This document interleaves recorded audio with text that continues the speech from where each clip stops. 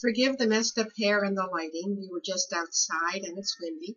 And I bent over to pick up my two girls and they jumped on my shoulder and in we came. It was their second venture outside. The black barred rock is Alice B. Toklas. And the buff Orpington, who used to be an eye poker, I don't know if she's gotten over eye poking, just in case neither one of them have, is Sweet Baby Jane or James. We're not sure yet. I'm thinking maybe Jane.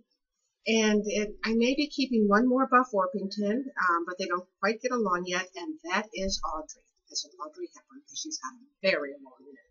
So anyway, these are my two girls who are staying when everybody else goes up to the farm. And of course, Roselle stays.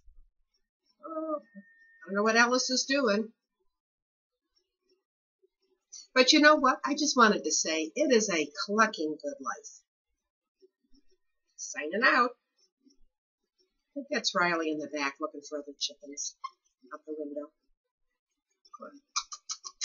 You good girl? You good girl?